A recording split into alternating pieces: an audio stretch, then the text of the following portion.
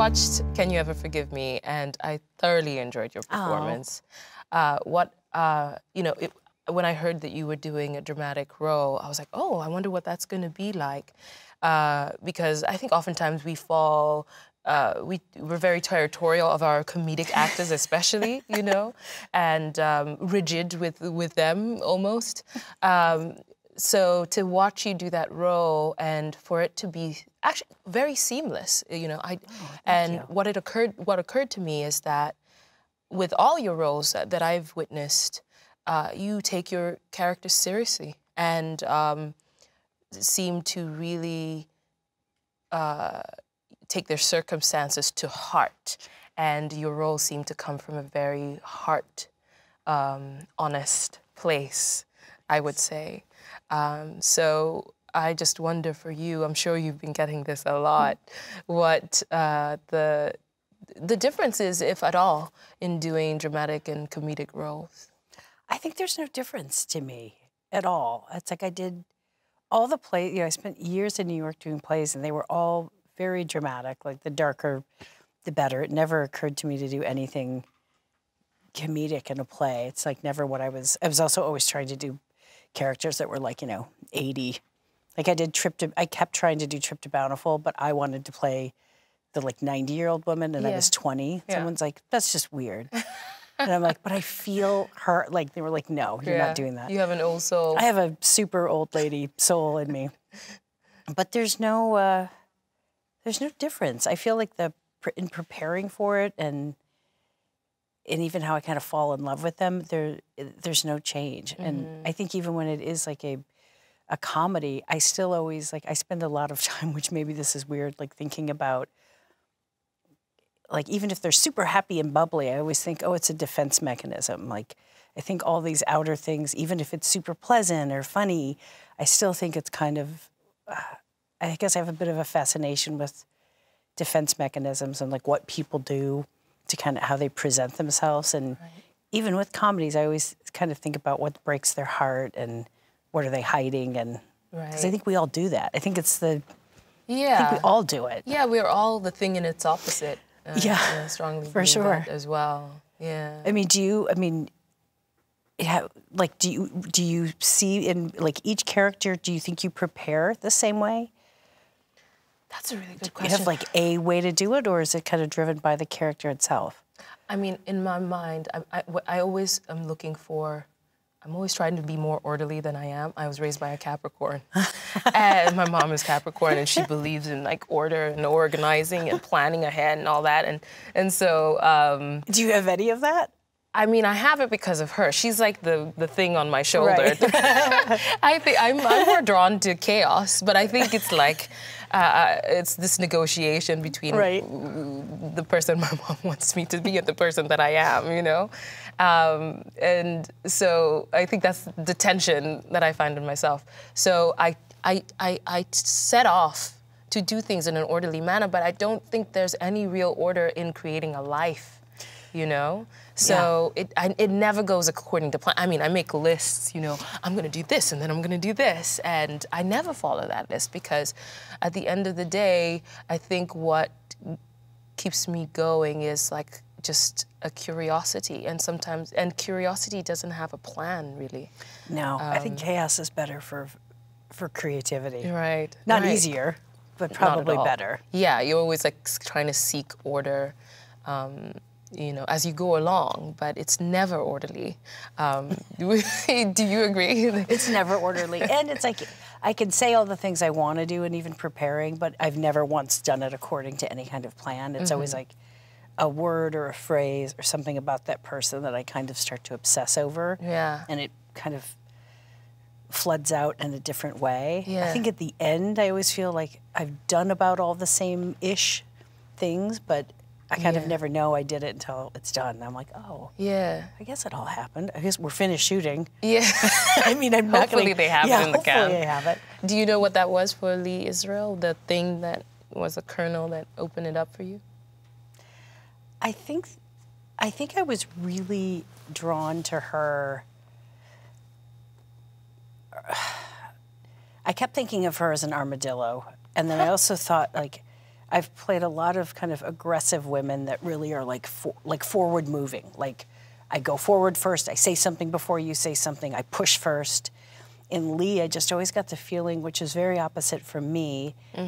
So I was fascinated with it, that I always kind of felt like she was just like laying in wait. And if she was still enough like an animal, like maybe they'd go away.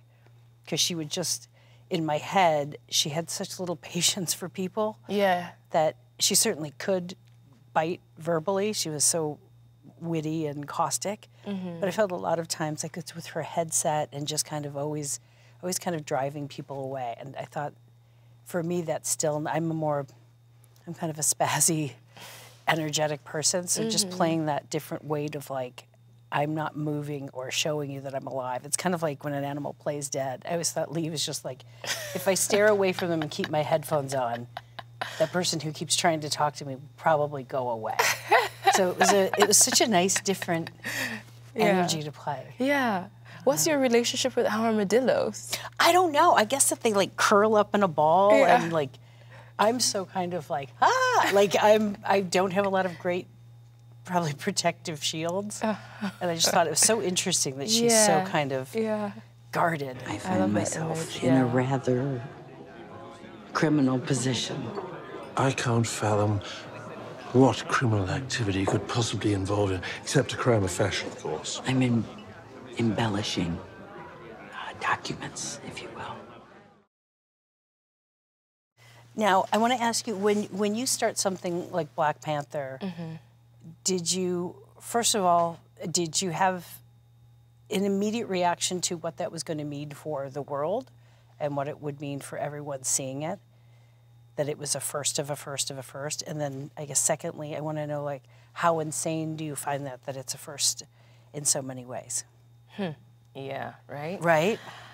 Well, I recall getting the phone call from Ryan. This was about, I want to say, a good 8 months before we started shooting, before it became an actual, no, it must have been even longer than that, a year perhaps. And, you know, he walked me through his idea, his pitch for the story. And, you know, it seemed very politically acute. For sure. And I was just, I said to him, like, are you making a Marvel? Like, have they greenlit this? Or are you just talking? Yeah. You know? And he was like, no, they have greenlit this. And I had never seen this kind of movie, you know, especially in the genre, this fantastical genre, that was dealing with so much that was so rich and dangerous, you know, that's actually talking about some real issues and doing so with within the world of these fantastical heroes, you know. Having it be that relevant and current, and still a fantasy, I thought was such a smart and fascinating way to do that. Right, exactly, and it's exactly the place where such a thing should exist, right? And so it was the first sign, I'd known Ryan for a little bit. I'd met him as we were both promoting 12 Years a Slave and Fruitvale Station, and I felt from him that he was a man of deep integrity and a man who works from gut. You know, real gut. And this was a story he wanted to tell to really unpack his relationship with a continent that he had never been to, a continent that he belonged to somehow, and historically, and one that he had a very ambiguous and complex relationship with. And he was going to do that through this story. So how personal it was the first sign that this was going to be different, because there was a visceral nature to his attack of the world of the Black Panther. And then, you know, I hadn't seen a script, and I didn't see a script until much later. I mean, we had 6 weeks of preparation before we started filming, and that's when I saw the script. Really? Yes. So I signed on blindly. Wow. With the faith in Ryan. Right. And so to read the script, I mean, I was like, okay, this is different. this were on the precipice of something very different. The political climate had changed, and he had had this idea in the Obama era, and suddenly this thing was resonating in such a new and just urgent way to the, you know. Strangely, maybe better when it came out. Yeah. It did feel like it was, maybe for tragic reasons, better it came out when it did than if it had come out 3 years earlier. Yeah, because, yeah, exactly. And they say artists really speak to the future, you know. Yeah. And that's what he was doing, you know. Literally. So I had a sense, of course, none of us could tell what it was going to do and what exactly, how people were going to take it and own it. We could not have imagined or predicted the droves that would go to cinemas dressed up to the nines, you know, in all their traditional garb around the world, you know, that it was going to cross generations. I went to Nigeria shortly after the film came out, and Africans are not moviegoers. That's not where our main source of entertainment. But it had been 3 months since the film came out, and people were still going, and they were going with their grandmothers and their granddaughters. That's amazing. You know, it was incredible. What do you think when it was first, before it became, you know, the unbelievable success it became? What were the predictions? Were you getting the insane things where I have a bit of a fascination with, like, when people try to dictate or predict of, like, this won't play well internationally. This probably won't do that. And I always think, well, that was I always think you can't make any of those statements. Obviously that was the fear, and we all felt it. No, not the fear, but the concern. It was the pressure that was on us, and we all felt it as a cast, as a crew, you know, producers. You know, this was... you know, that it was predominantly a black cast in a universe that has been quite Caucasian for as long as you know, the Marvel Studios has existed. There was a concern, you know, of like, will this?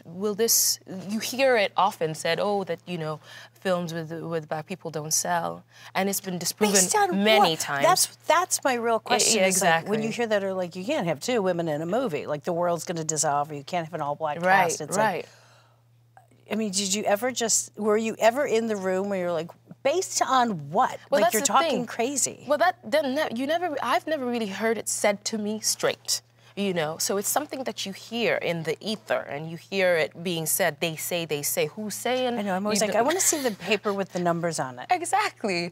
And so, you know, but that's why I feel like all of us committed to this film very personally. Yeah. You know, and it was not just the main cast, the extras who were going through a whole lot. There was a time when, in one of the scenes, we were tethered to the cliff, and basically it meant that we had to spend hours upon hours there, and people would bring us water and snacks and stuff, but we couldn't move.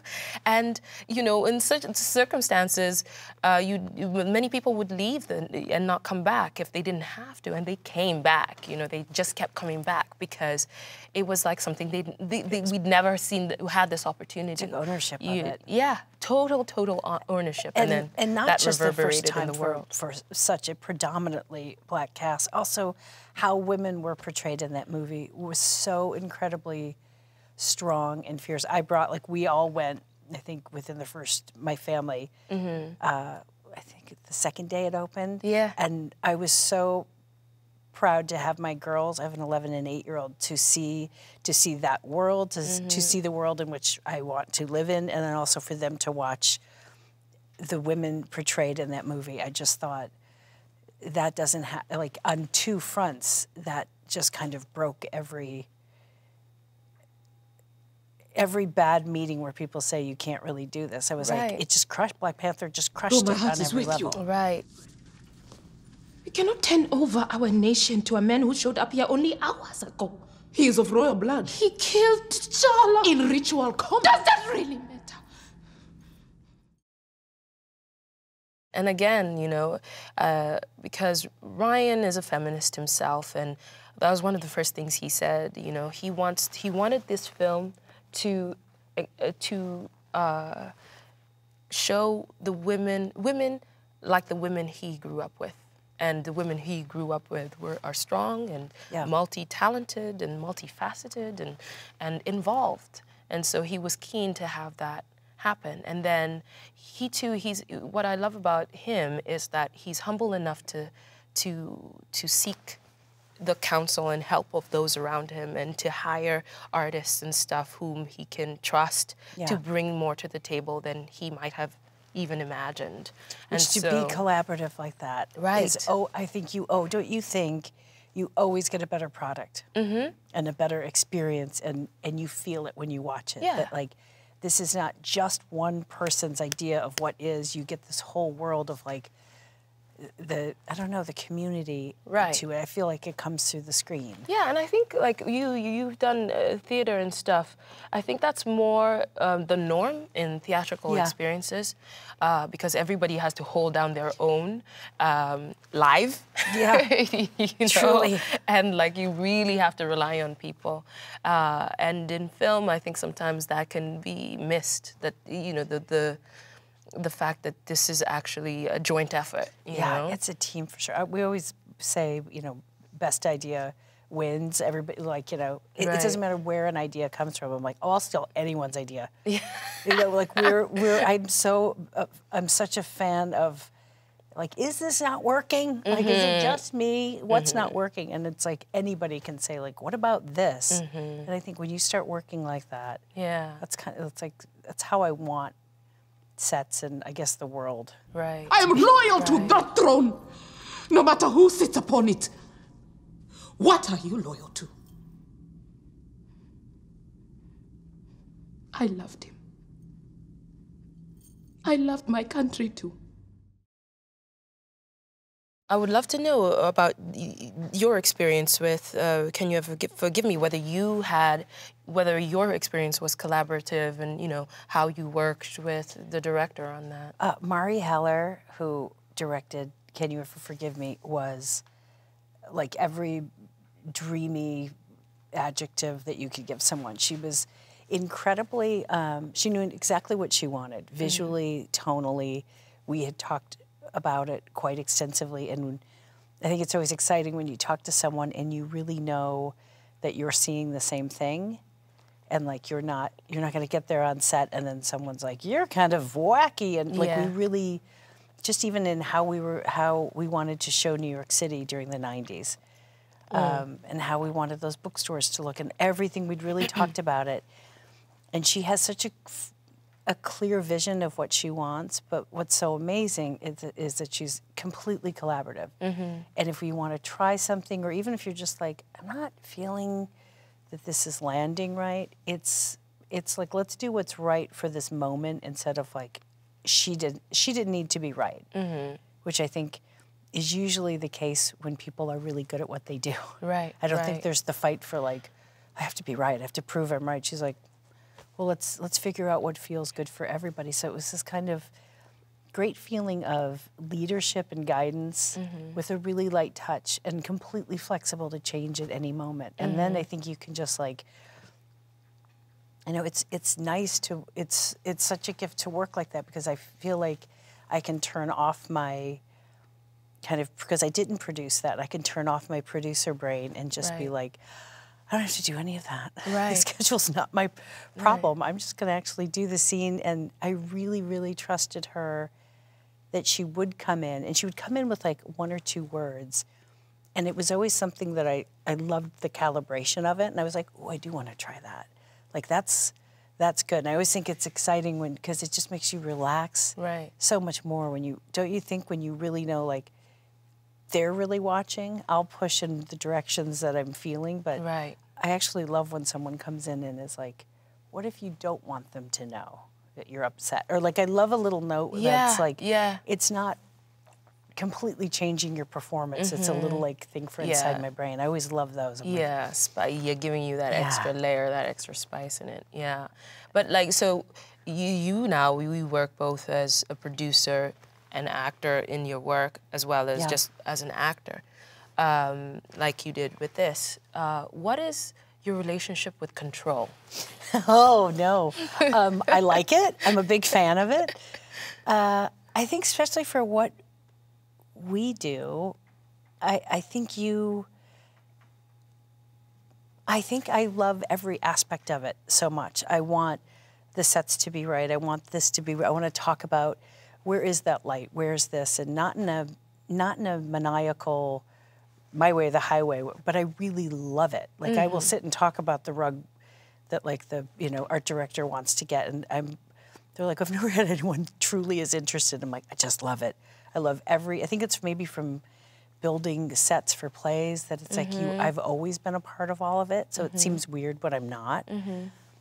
And then I think, do you do that also when you're not a producer in a movie now? Yeah, and I do, like, but because it's fun though, not because I'm like listen to me or else. It's just part of the fun. I think it's also how I get into the character because I'll already be familiar with sets and I know the weird thing I put in a drawer or like I pick that weird pillow and it's fun. But also I think if you don't have a certain amount of control over the work, you could find yourself doing, I think what I always feared, and I never got those parts, I'm not skilled enough, but it was all the parts that I used to read auditioning that I felt like I kept go back through scripts and I'm like, I say, oh, John, oh, John, oh, John, oh, Carl. I was like, I don't know how to do that. Like, I need a part.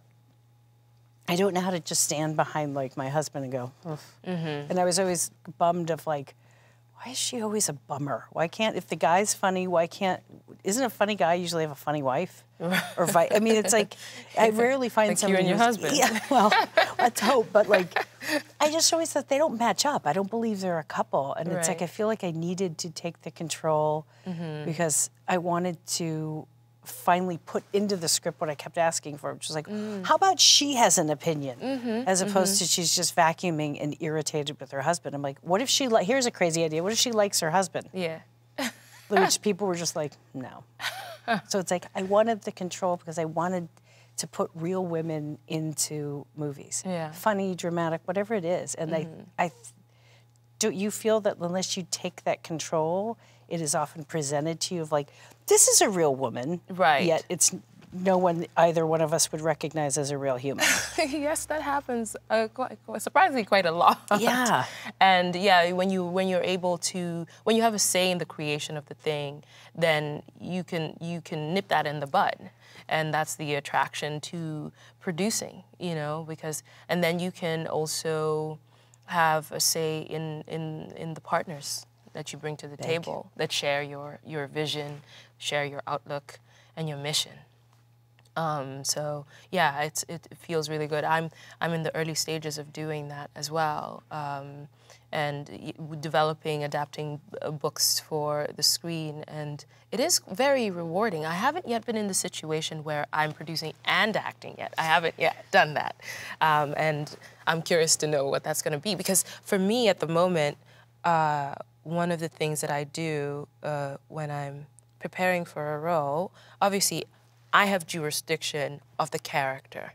Right. And yes, like with Black Panther, it matters, and I was very, very invested in the entire development of the script, and, Ryan really invited us to share our opinions about, what should happen and stuff like that. I enjoyed that process. But the moment I step on set, I kind of need to reclaim my sovereignty as just the character. And I wonder when I'm a producer, what's that's going to be like when they're like, oh, we don't have enough dry ice for the scene that's like 2 weeks from now. First of all, the person that asked you that while you're in the middle of a really challenging scene should maybe not be there, but it does tend to split your brain. Yeah. But then it's hard to go back from that, because then you start to see the Matrix and you are like, yeah, wait, we can't, that's never going to get shot in time. Why don't we do it? Like, it does help, and I think it will just split. And also certain things I think you'll just,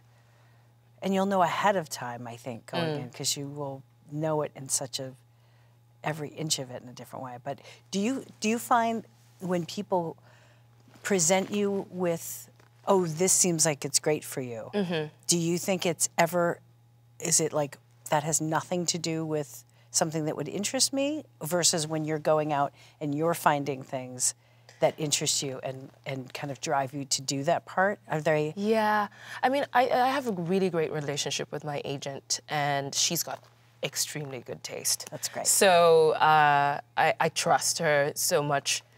It is alarming, though, when other people are pitching me, you know, directly. They're often quite off.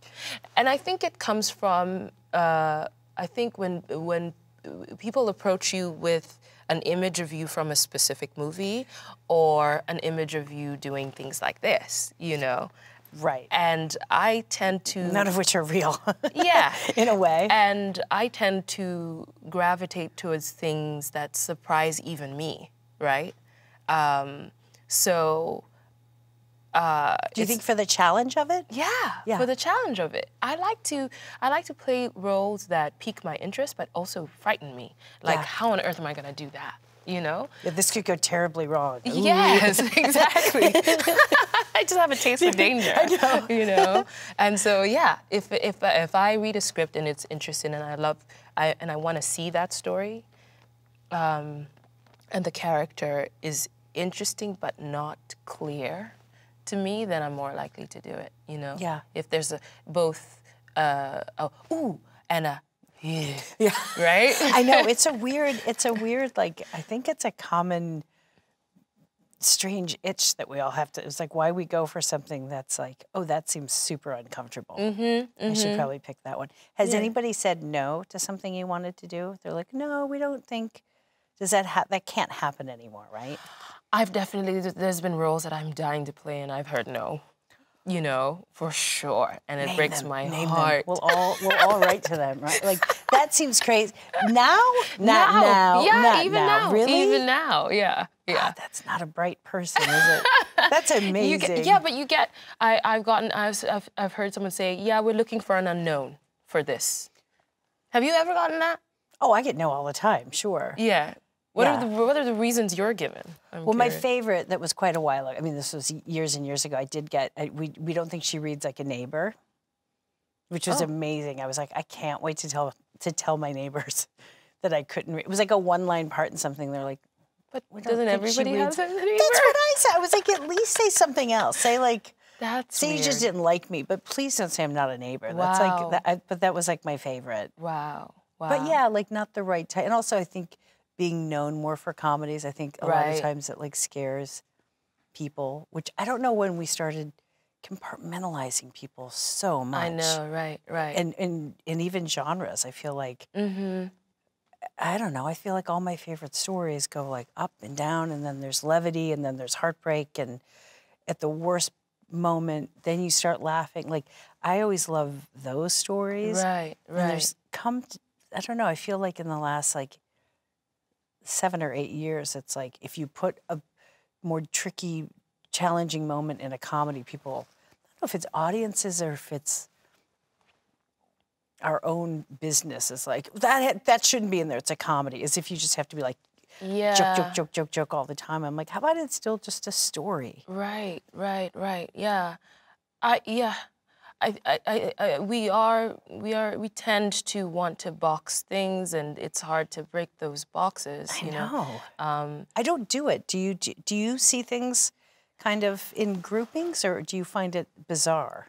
Well, talking about producing, that's where I'm really seeing how people think. You know, when you're trying to cast something, and you find a director for something, and you know you have to create your short list of people and stuff like that. And, you know, you're doing an action film, and so you're looking at action directors. And I'm aware of it because I've been a victim of it so much. Right. You know, because I'm in the opposite spectrum where people don't trust me with comedy. You know, I'm not known for comedic roles, right? I did do my first comedy a year ago. It hasn't come out yet, but... Oh, that's fantastic. Yeah, and... I was like, but you're naturally funny. Like, if people are meeting you, like... Well...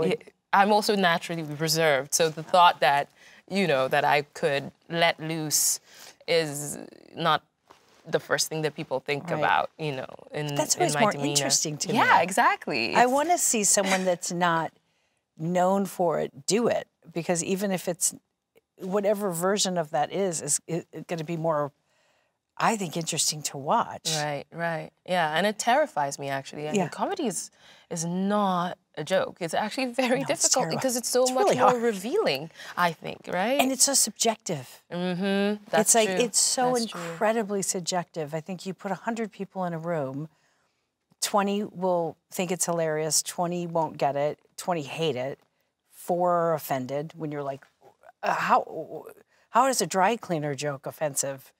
Like, people are offended by such strange things. Right, right. And then it's like you can't hit 100. Like, and no one can. So it's this maddening thing that I love so much, but I'm just like, you can never please everyone. It's not even about like, that seems real. Right. It's like, it has to be real, and then also you have to play this like numbers game of what percentage is that joke landing with people, and does it? And then you're just like... And the result is in laughter, like unlike drama where, you know, the impact of it is quite internal. Yeah, they want to hear, you have to like prove it. Right. What's the one coming out that's a comedy? It's called Little Monsters, and it's an Australian zombie romantic comedy. Oh, as you do. As you do. As you do. I'm going to scramble to somehow also do an Australian zombie romantic comedy. And then come out next year. I'll shoot it in my backyard with Ben and I doing like terrible Aussie accents.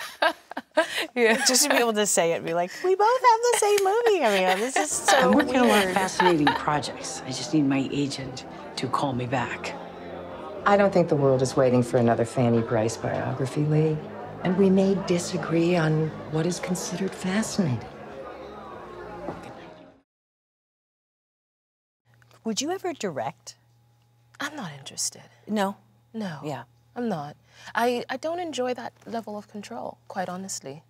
And I'm very subjective to one person's point of view. Really. I'm only just... So to allow myself to think and be concerned with everybody. I do enjoy directing documentary. That's something that I'm interested in. Oh. Yeah. And I definitely want... I've done it before, and I want to do it again. Do you know what your topic would be? I don't know yet. Yeah. But the documentary I did previously was about people with albinism in Kenya and what it means to be, you know, white in a predominantly black society, and just the complications of this condition that was really misunderstood. So... How long did you... How long... Because that's... I mean, you work so long to gather footage and just to prepare for a documentary. What was the prep and shooting of that? Well, I also did it when I was in film school. Yeah. And it took me, I think it was about a 6-month process. Yeah. And it was the very first thing I'd done of that nature. It's a full-length documentary. Yeah. I was like totally outside of my element, and I think that's what I enjoy. I like being in totally new terrain and figuring it out. Yeah. You know, I want to be an eternal beginner, you know. That's good. Yeah, I like that. Yeah. Would you direct? I have directed. I like it quite a bit. Oh, you have directed? I've directed like television, and I've directed a short, and I like it. I would prefer to not be in it. I don't like the split. Yeah, that split focus. I don't like the split focus. I want to do, and there's some people that do it great. I always found I was like, I'm doing maybe possibly 2 things at 0.5%, or like at 50%. I was like, I think it was always okay, but I was like, I really like just being there and watching and working with the cameras and in the performances, or being on the side of it. But I would, but it's funny, I watch my husband do it, and sometimes I'm just like, I don't know about a feature. Yeah. It's like I keep thinking at some point I will. Yeah. But I have to really wait till I think a story really owns me, and I just like can't let it go. Yeah, because it's a long time. It's a long time to just live with that one story. It's like I'm done and like, bye, honey. And he's still like, I begin the real work now in the editing room. And, right. You know, I kind of go traipsing on to like, who else do I want to play? He's like, I'm still cutting that one scene. I'm like, oh, sorry. Right. So, yeah, I may not have the we'll see if the attention span for it, but right. it would be quite a challenge. I think I'm scared. Share what we have. Yeah. We could provide aid and access to technology and refuge to those who need it. Other countries do it. We could do it better. Well, not like these other countries, Nakia. How are you feeling about being a woman in this industry right now? You know, I'll take a centimeter forward every so. I feel like there's forward motion when people are like, "What a difference, huh?" I'm like, let's not oversell it. But I do like seeing more women behind the cameras and in front of it, and I like seeing more real women being portrayed. I think we started going down a very slippery slope of every woman presented, it seemed like for so long, was so perfect and so coiffed and done. And I love that. I love a very I mean, if it fits, but when every character is kind of dependent on their level of pleasantry and attractiveness, I think, ooh, we're setting a bar that people think this is real. Like, I think that's why I love kind of exaggerated characters. One, I think I love those women. I love the woman in a store that you're like, she's got 2 pounds of makeup on. I'm in love with her. Her hair's, I mean, I always think like she's got no flies on her. Like, I just love that woman that's like doing her own thing. But I like seeing more complicated, challenging women for sure. I think we're a step ahead, and I'll take the step. I just want to keep the charge going. Right, right. Yeah. Do you think it feels any different? I would have to agree. I think what I appreciate is that there is a very robust conversation happening at the moment, and that there are strides being made. I just did a film this summer, and the boom operator was female, and I'd never seen that. I just never seen it. Isn't that weird? And you realize how pre-programmed you are in those moments that I never even considered that I'd never seen it. You know? And that it should be such a moment. You know. I know. I know. So, it's bizarre. Yes, and so I feel like this conversation is really good that we're having. That it is sustained, and that we don't congratulate ourselves too much, but we don't berate ourselves either. It's about keeping, you know, and keeping action. Just put your money where your mouth is, and continue to change choices. Exactly. It's like demanding a better choice, or like, hey, it's a sea of men. Like, let's just. Yeah. Which I love men. Yeah. Love them. But let's be aware. Let's mix it up and be aware. Exactly. It's about the awareness, and that it takes everybody to be aware. You know, that this is not just a battle for women. It's one for men as well, and that they have a very, very pivotal role to play to change those demographics. Yeah. I agree. I'm excited about this.